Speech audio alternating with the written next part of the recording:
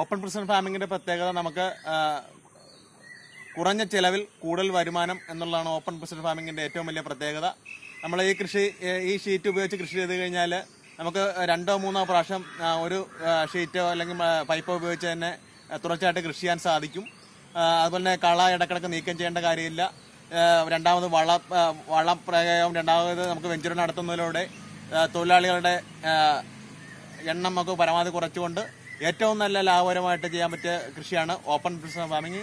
നമുക്ക് ഇനി എന്റെ വീഡിയോയിലേക്ക് നമുക്ക് കടക്കാം. ട്രാക്ടർ ഉപയോഗിച്ച് നിലം വൃത്തിയാക്കിയ ശേഷം പണിക്കാരെ കൊണ്ട് വരമ്പ് എടുത്തതിന് ശേഷമാണ് നമ്മൾ ഇവിടെ ജൈവവളങ്ങളായ വേപ്പമിണ്ണാക്ക്, കോഴിക്കാഷ്ടം, കുമ്മായം, ചാണകപ്പൊടി എന്നിവ വരമ്പിൽ ആവശ്യത്തിന് നൽകിക്കൊണ്ട് ബഡുകളിലാക്കി ഓരോ വരമ്പും തിരിച്ചിട്ട് നമ്മൾ കൃഷി ഇവിടെ ആരംഭിക്കാൻ പോകുന്നത്. ആലപ്പുഴയെ സംബന്ധിച്ചിടത്തോളം ഇവിടെ ചൊരിമണലാണ്. വളക്കൂറ് വളരെ കുറവും മണ്ണിന് വെള്ളം തങ്ങി നിർത്താനുള്ള കപ്പാസിറ്റി കുറവുള്ള മണ്ണാണ് ഇവിടെ സാധാരണയായിട്ടുള്ളത്. അതുകൊണ്ട് തന്നെ നമ്മൾ വളം ചെയ്യുമ്പോൾ കൂടുതലും ചാണകപ്പൊടി കൂടുതലും വളത്തിന് ഇവിടെ നമ്മൾ പരമാവധി ചേർത്ത് വേണം ഇവിടെ കൃഷി ആരംഭിക്കാൻ. കൃഷി ആരംഭിച്ചതിന് മുമ്പ് തന്നെ നമ്മൾ ഈ പ്ലോട്ടിൽ തന്നെ പല ഭാഗത്തു നിന്നായി മണ്ണ് എടുത്ത ശേഷം അത് പരിശോധിക്കുന്ന ഏറ്റവും അനുയോജ്യമായിരിക്കും. കാരണം നമുക്ക് ചില വളങ്ങൾ കൂടുതലാണെങ്കിൽ നമുക്ക് ആ വളങ്ങൾ കുറച്ചുകൊണ്ട് ഏത് വളത്തിന്റെ പോരായ്മയാണോ ഉള്ളത്, ഇപ്പൊ ചിലപ്പോൾ ചില ഏരിയയിൽ നമുക്ക് ബോറോൺ ഡെഫിഷ്യൻസി കാണാറുണ്ട്. അപ്പോൾ ആ ബോറോൺ കൂടുതൽ അടങ്ങിയിട്ടുള്ള വളങ്ങൾ നൽകുക. പിന്നെ ചിലപ്പോൾ ഇവിടെ കൂടുതലും അമ്ല സ്വഭാവമുള്ള മണ്ണാണെങ്കിൽ കുമ്മായം കൂടുതൽ നൽകിക്കൊണ്ട് വേണം കൃഷി ആരംഭിക്കാൻ.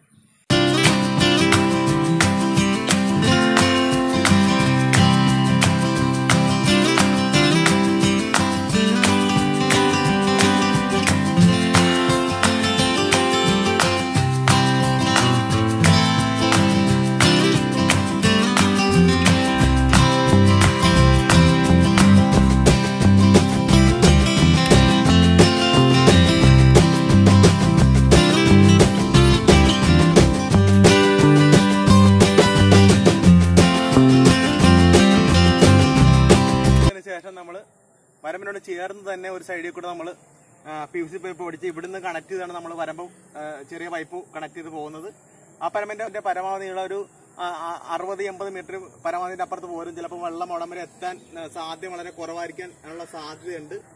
അപ്പം നമുക്ക് എല്ലാ ചുവട്ടിലും കൃത്യമായിട്ട് വെള്ളം ചെല്ലണമെങ്കിൽ പരമാവധി ചെടിയുടെ വരമ്പിന്റെ നീളം ഒരു 60-70 മീറ്റർ ആയിരിക്കുന്നതാണ് എപ്പോഴും നമുക്ക് അനുയോജ്യം. ഓപ്പൺ പ്രിസൺ ഫാമിംഗ് രീതിയിൽ കൃഷി ചെയ്യുമ്പോൾ സാധാരണയായിട്ട് നമ്മൾ ഉപയോഗിക്കുന്നത് 30 സെന്റിമീറ്ററും 40 സെന്റിമീറ്ററും അകലത്തിൽ ഇൻലൈൻ ഡ്രിപ്പറുകളുള്ള പൈപ്പുകളാണ്. ഇതിപ്പോ ഈ പൈപ്പ് നമ്മളിപ്പോ ഒരു 40 സെന്റിമീറ്റർ അകലത്തിൽ ഇൻലൈൻ ഡ്രിപ്പറാണ് ഇവിടെ ഇപ്പോൾ ഉപയോഗിച്ചിരിക്കുന്നത്. ഈ ഇൻലൈൻ ഡ്രിപ്പറിലൂടെയാണ് വെള്ളവും വളമൊക്കെ ചെടിയുടെ ചോട്ടിലേക്ക് എത്തുന്നത്. വരമ്പ് ഫിനിഷ് ചെയ്ത ശേഷം നമ്മൾ ഷീറ്റ് വിരിക്കുന്നതിന് തൊട്ട് മുമ്പായിട്ട് നമ്മൾ വരമ്പ് ഒന്നുകൂടെ ഒന്ന് നിരീക്ഷിക്കേണ്ടത് അത്യാവശ്യമാണ്. കാരണം ഇങ്ങനെയുള്ള കളകളൊക്കെ ഷീറ്റ് പെട്ടെന്ന് കീറാനുള്ള ഒരു സാധ്യതയുണ്ട്. അപ്പൊ ഇതെല്ലാം മാറ്റിയതിനു ശേഷം മാത്രമേ നമ്മൾ ഷീറ്റ് വിരിച്ച് തുടങ്ങാവുള്ളൂ.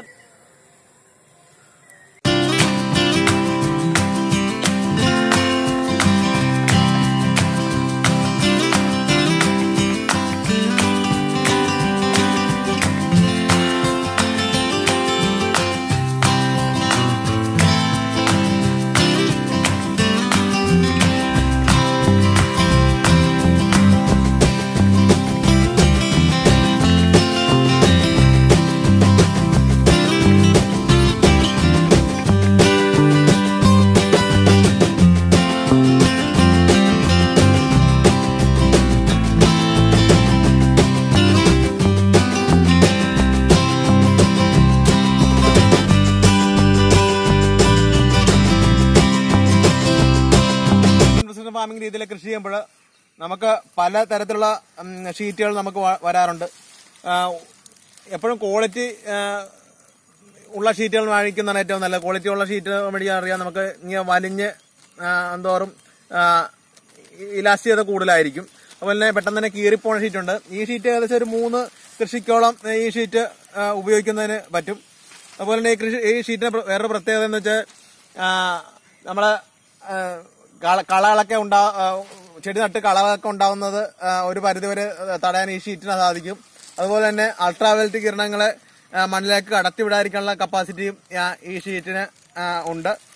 അതുപോലെ തന്നെ ഈ ഷീറ്റിന് 200 മീറ്റർ, 400 മീറ്റർ, 600 മീറ്റർ അങ്ങനെയുള്ള പല നീളത്തിലുള്ള ഷീറ്റുകൾ മാർക്കറ്റിൽ നിന്ന് നമുക്ക് ലഭ്യമാണ്. ഷീറ്റ് വിരിക്കുമ്പോൾ നമ്മൾ പ്രത്യേകം ഒരു കാര്യം ശ്രദ്ധിക്കേണ്ടത്, നമ്മുടെ ഷീറ്റ് രണ്ട് സ്ഥലത്തും ഒരേപോലെ ലെവലായിരിക്കണം. ഒരു ഗ്യാപ്പൊക്കെ ഉണ്ടെങ്കിൽ കളകളൊക്കെ വന്ന് ഷീറ്റിന്റെ അടിയിൽ നിന്ന് ഷീറ്റ് പൊങ്ങിപ്പോരാനുള്ള സാധ്യതയുണ്ട്. രണ്ട് സൈഡിലും മണ്ണ് വെക്കേണ്ട വേറെ ഒരു ഗുണമെന്ന് വെച്ചാൽ നമ്മൾ കാറ്റൊക്കെ വരുമ്പോൾ പറക്കാൻ സാധ്യതയുണ്ട്. അപ്പം രണ്ട് സൈഡിലും മണ്ണ് വെക്കുമ്പോൾ അത് നല്ല സ്റ്റഡി ആയിട്ട് ഷീറ്റ് വിരിച്ചതിന്റെയൊക്കെ കംപ്ലീറ്റ് പണിക്ക് ശേഷം നമ്മൾ ഇനിയിപ്പം 30 സെന്റിമീറ്റർ അല്ലെങ്കിൽ 40 സെന്റിമീറ്റർ അകലത്തിൽ ഹോളിന്റെ കണക്കൂട്ടി നമ്മൾ ഹോളുകൾ ഉണ്ടാക്കിയാണ് നമ്മൾ ചെടികൾ നടുന്നത്.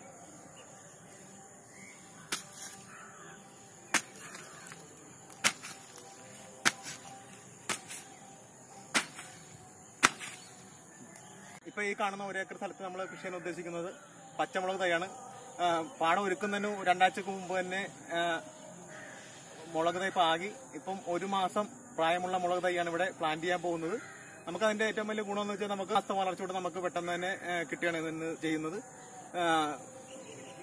ഇത് പാകുമ്പോൾ ചേർത്തിരിക്കുന്നത് ചരിച്ചോറ് കമ്പോസ്റ്റ്, വെർമിക്കുലേറ്റ്, പെല്ലറ്റ് എന്നുള്ള സാധനങ്ങളാണ് ചേർത്താണ് പാകിയിരിക്കുന്നത്.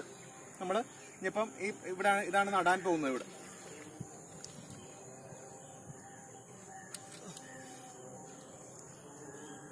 ഓപ്പൺ പ്രസിഡന്റ് ഫാമിംഗ് രീതിയിൽ കൃഷി ചെയ്യുമ്പോൾ ഏറ്റവും പ്രധാനപ്പെട്ട ഒരു ഭാഗമാണ് ഫിൽറ്ററും വെഞ്ചറിയും. ഫിൽറ്ററിന്റെ നമ്മുടെ ഉദ്ദേശം എന്ന് വെച്ചാൽ നമ്മുടെ അവിടുത്തെ ട്രിപ്പ് ലൈനുകൾ അടഞ്ഞു പോകാതിരിക്കാൻ വേണ്ടി വരുന്ന വെള്ളം ഏറ്റവും ശുദ്ധീകരിച്ചാണ് നമ്മൾ അതിന്റെ ചോട്ടിലേക്ക് വിടുന്നത്. അതിനുവേണ്ടിയാണ് നമ്മൾ ഇവിടെ ഫിൽറ്റർ സ്ഥാപിച്ചിരിക്കുന്നത്. ഇത് 1-2 ആഴ്ചകൾ ഇടവിട്ട് അല്ലെങ്കിൽ അടയുന്ന മുറയ്ക്ക് ഇത് ഇങ്ങനെ അഴിച്ചുകൊണ്ട് ഇങ്ങനെ ക്ലീൻ ചെയ്ത് വെള്ളം ഒഴിച്ചതിനെ കഴുകി കളയാവുന്നതാണ്. പിന്നെ ഇത് അതേപോലെ തന്നെ രണ്ടാമതും റീസെറ്റ് ചെയ്ത് വെക്കേണ്ടതാണ്. പിന്നെ അതിന്റെ മറ്റു പ്രധാനപ്പെട്ട ഒരു കാര്യം എന്ന് പറയുന്നത് ഇതിന്റെ വെഞ്ചർ സംവിധാനങ്ങളാണ്. വെഞ്ചർ സംവിധാനങ്ങൾ നമ്മൾ ആദ്യത്തെ വളങ്ങൾക്ക് ശേഷം നമ്മൾ ഇടയ്ക്കിടയ്ക്ക് ചെടിക്ക് ആവശ്യമായ മൂലങ്ങളൊക്കെ കൊടുക്കേണ്ടത് അത്യാവശ്യമാണ്. നമുക്ക് വെഞ്ചർ സംവിധാനത്തിലൂടെ നമുക്ക് ലിക്വിഡായ അതായത് വെള്ളത്തിൽ ലയിക്കുന്ന ഏത് മൂലകങ്ങൾ വേണേലും ചെടിക്ക് നൽകാവുന്നതാണ്. അതിന്റെ പ്രത്യേകത നമുക്ക് ആഴ്ചയിൽ ഇടവിട്ടോ 1-2 ദിവസങ്ങളിലോ ചെടിക്ക് കൊടുക്കുന്നതുകൊണ്ട് ചെടിക്ക് കൂടുതൽ കരുത്തും ഊർജ്ജസ്വലതയും ഉണ്ടാകാൻ വെഞ്ചർ സംവിധാനത്തിലൂടെ നമുക്ക് സാധിക്കുന്നു. ചെടി നട്ടതിന് ശേഷം നമുക്ക് സ്യൂഡോമോണാസോ, ഗോമൂത്രമോ, ചാണകം, വേപ്പിൻ പിണ്ണാക്കൊക്കെ കൂടെ പുളിപ്പിച്ച തെളിനീരോ എന്ത് ലിക്വിഡ് പദാർത്ഥം വേണേലും നമുക്ക് ഇപ്പൊ എന്തെങ്കിലും ക്രോപ്പിന് എന്തെങ്കിലും ഡെഫിഷ്യൻസി ഉണ്ടെങ്കിൽ ബോറോണോ അല്ലെങ്കിൽ മാഗ്നീഷ്യം ഒക്കെ നമുക്ക് ചെടിയുടെ ആവശ്യത്തിനനുസരിച്ച് എന്താണ് ചെടിയുടെ പോരായ്മക്കനുസരിച്ച് നമുക്ക് ഈ വെഞ്ചറിലൂടെ നമുക്ക് ഫിൽറ്ററിലൂടെ കയറ്റി നമുക്ക് ചെടിയുടെ ചോട്ടിലെത്തിക്കാൻ സാധിക്കും എന്നുള്ളതാണ് നമുക്ക് ഈ വെഞ്ചറിയുടെ ഏറ്റവും വലിയ പ്രത്യേകത. എന്റെ ഈ വീഡിയോ പരമാവധി സബ്സ്ക്രൈബ് ചെയ്യുക. അതോടൊപ്പം തന്നെ വലത് സൈഡിൽ കാണുന്ന ബെൽ ബട്ടൺ അമർത്തുക.